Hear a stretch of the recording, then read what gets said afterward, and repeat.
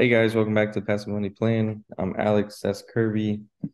Check this video out with Barbara. I'm gonna mess up her last name.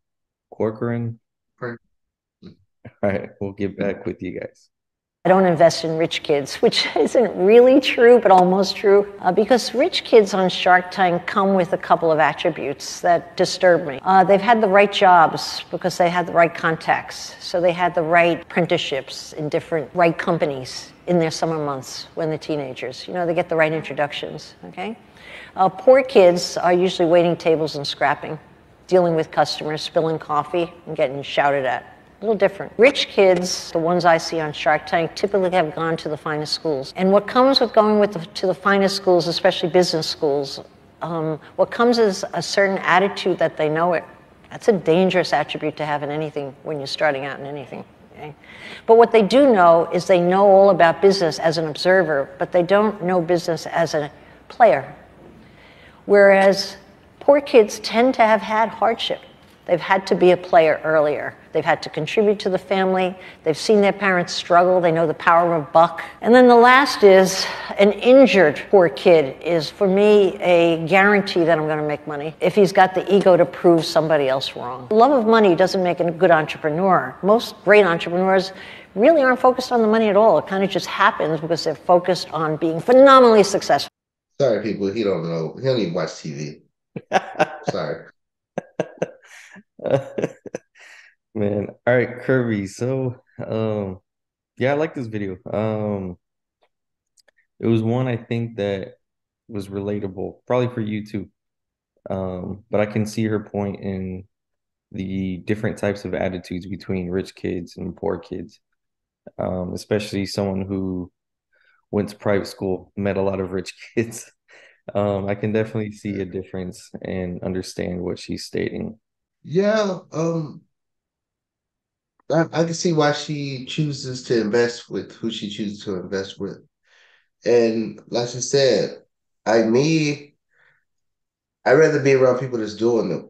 I mean, that actually is doing the work. I mean, like if you think about it, just really think about it. Think about most of the scams, especially in the crypto space, especially in the biotech space. It was from people who knew the lingo, who went to those business schools and knew the lingo. And that's how they was able to con people out of it because they went straight from, and I'm not saying it's not possible to go straight from college to being a big tech, running the tech firm. That's not what I'm saying.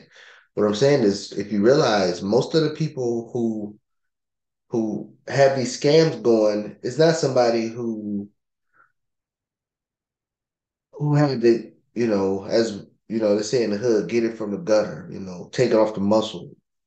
It ain't people in the inner city that's doing this. It's people that went to Ivy League schools, um, and they didn't have the fortitude to go do it themselves. So they figured the best way is to scam people out of it by sounding like they know what they was doing. I mean, you know me, that's sounding like you know what you're doing and not doing what you're saying. That's a pet peeve of mine. But I understand why she don't like. I don't want to say she don't like, but what I'm saying is I understand why she chooses who she chooses to do business with. But I'll let you go and then I'll come back after I get my thoughts together. Yeah, I can see her points too. I mean, I personally don't have the experience of actually like ever investing in someone in their company, like a startup or nothing. But I can see her point as far as rich kids tend to have all the right placements, and as she said, they are knowledgeable on business, and that's not there's no doubt in that. But as she stated, like as an observer. Um, Whereas she said, poor kids. The I think the biggest point she made on poor kids is they have a attitude where they want to prove it to someone who's been telling them they can't their whole lives. So they're determined um, to actually accomplish their goal. in this case in their business. I can definitely see from just experience from knowing, I guess, both sides, um, where rich kids may have that kind of default mechanism where they know that if their plan doesn't work out, they can resort to the family business. In most cases, they already have a family business that's already operating, and they can fall back on that and assume um, ownership in many scenarios.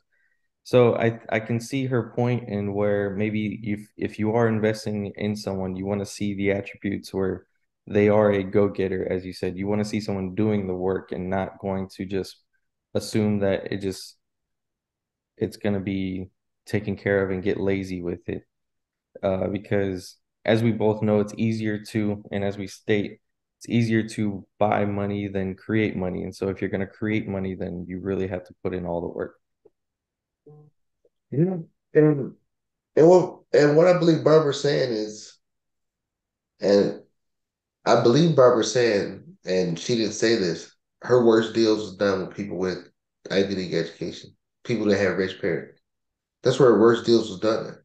Because what she's saying is, yeah, those rich kids know business because they went to these business schools, but they only know it on paper. They don't know it by going through it. And that's what she's trying to point out. And now I got my thoughts together, but that's what she's trying to point out. She's trying to point out that these people, they might have went to these Ivy League schools, they might go to these business schools, and they know what they say, what's going on in business because they went to the school. But they have never put pen and paper, foot to ground, and walk the walk. This you remember we have a story when I say uh my kids won't ever be able to say they came from, they started from the bottom, now they're here. So so if somebody came to them that started from an inner city neighborhood, they couldn't go say, "Hey, well, I'll tell you my story. This is how you do it step by step. That's how I did it," because they won't have that story. And that's the same thing she's saying about most wealthy kids, the kids that came from wealthy families, is they can tell you somebody else's story. They can tell you what a Vandenberg did. They can tell you what their father did. They can tell you whatever, but they could never tell you how to do it from self-reflection or self-experience. And I understand that. I mean, for me, for me, I'm not gonna say everybody that came from a wealthy family, they bad or good. I'm not gonna say that. I mean, it's strategic places. You want everybody within a business, but again, it depends on what Barbara's investing in, what the business is. If it's a cupcake business, and you really need somebody with Ivy League education. I'm not saying that's what she invested in, but I'm just saying. But if it's a some big tech startup, do you probably need somebody in accounting? Do you probably need somebody with the every Ivy League education, and law looking over stuff?